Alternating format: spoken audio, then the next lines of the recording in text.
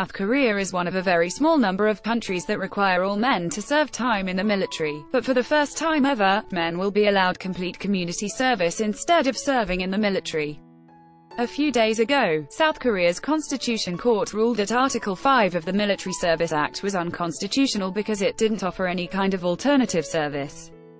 The state can no longer delay resolving this problem. South Korean Constitutional Court. The court's ruling marks the first time that the country will allow conscientious objectors to do some kind of community service instead of the regular 2 years of military service. At the same time, the court also stated that any objections to serving or volunteering would be seen as a violation of the Constitution. The decision came after the entire system made international headlines when soccer fans begged for an exemption for Song Heung-min and Cho Hyun-woo. A petition soon circulated asking President Moon Jae-in to exempt the two, as had previously been done for other star athletes like Olympic gold medalist Park Tae-hwan. When someone is granted exemption, they are still required to do 4 weeks of basic military training but will be placed on the reserve roster afterward. Ad choices advertising in red invented by Teeds. This news is very welcome, especially to those who identify themselves as pacifists.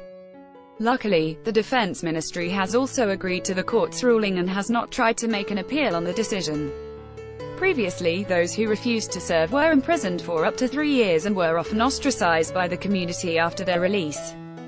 Right now, there have been no decisions on what type of volunteer work will be done, although some speculate that it could include working at a homeless shelter or a hospital or even working as a firefighter or police officer.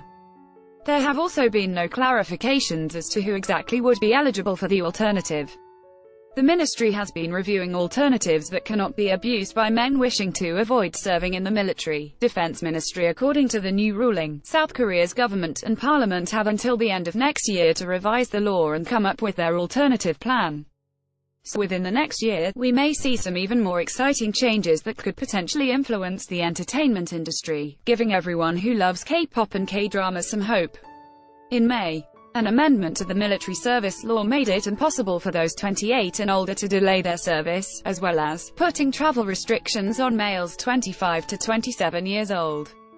With this new ruling by the court, the travel restrictions may also come under investigation and we may even see some idols taking the community service avenue.